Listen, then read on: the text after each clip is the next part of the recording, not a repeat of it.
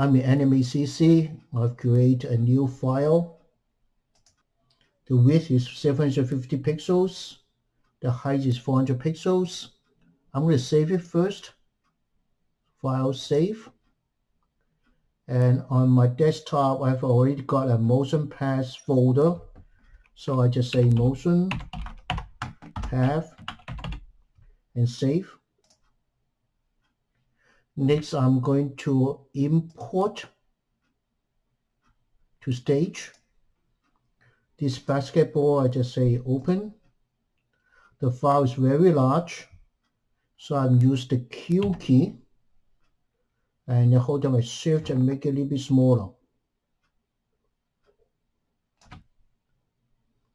With the basketball selected, I'm going to use F8 to convert it into a symbol. Click OK.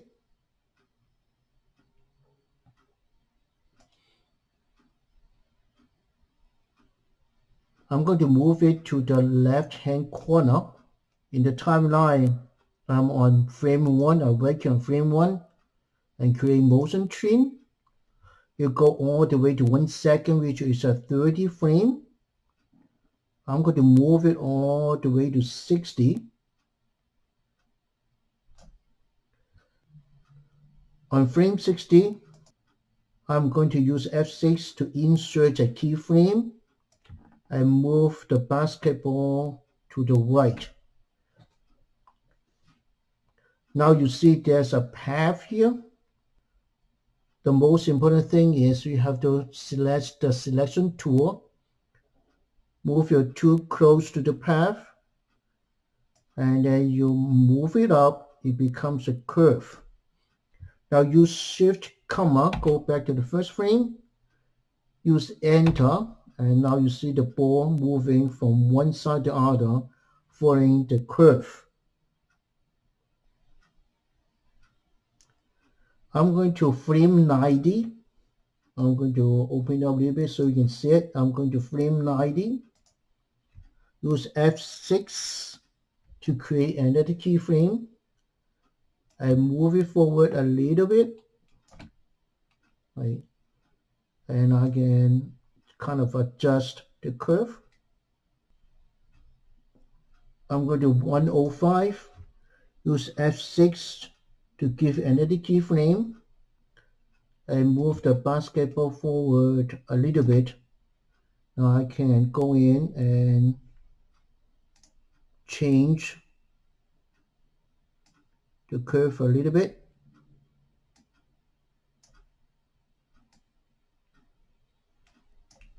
Now go back to Shift, comma, go back to the first frame, Enter. Now you see the basketball is following the curve.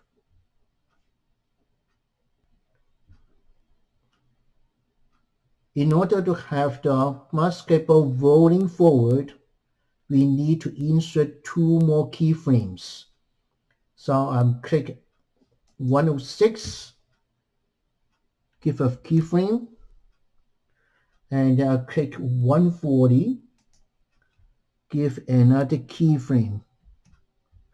Now in 140, I'll move the basketball forward. Now I'll open up my transform panel. I'll change the rotate to 180. Now go back to frame 1. Enter.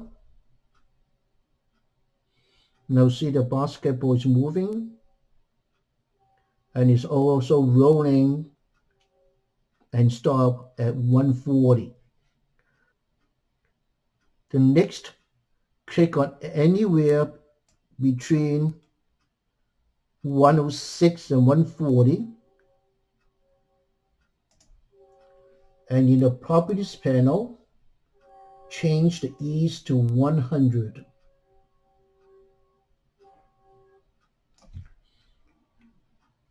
Use Control Enter.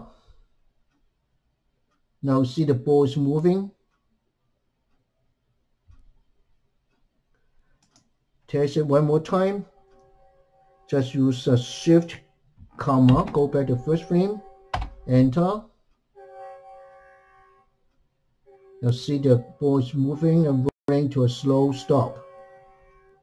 That is how you modify the motion path.